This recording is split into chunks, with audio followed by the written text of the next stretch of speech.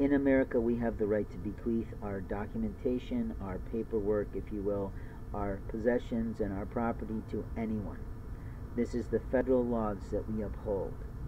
What I'm angry about with regard to social media, Facebook in particular, is that they are impeding my right to see the life of my legal heir. It is not something that I must do every day. It is something I must affirm in a time of COVID, that that individual still exists. At the same time, I am looking for copies of that documentation that I put through LinkedIn, but it appears that someone in LinkedIn deleted legal documents that I have the right to hold in that space. I'm very angry if a relative of mine who is technically third party to me, meaning they are not first party to me, got onto my social media tools. But if these companies cannot tell the difference in people through the, what do we call it, EIE numbers and numbers on our technology of what is and isn't us, then maybe we should not be having and using them anymore.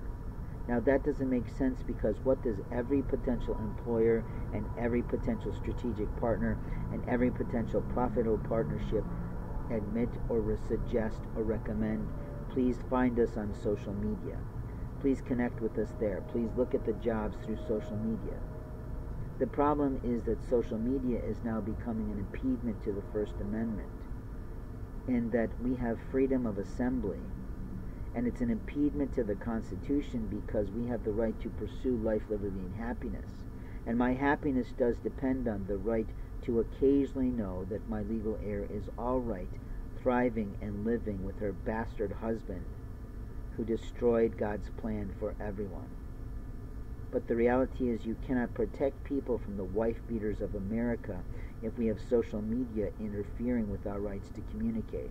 We can also have our consumer rights impeded if social media is being allowed to regard us as children. I have the right to comment on any company in America and my experience with their employees. And if their employees are doing unlawful things but they are not willing to hear it at the local level, then we must have a way to provide our consumer rights to someone at the corporate level who understands what is and isn't lawful in America.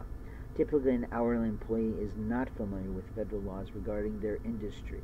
That is a failure of training of every corporation across America.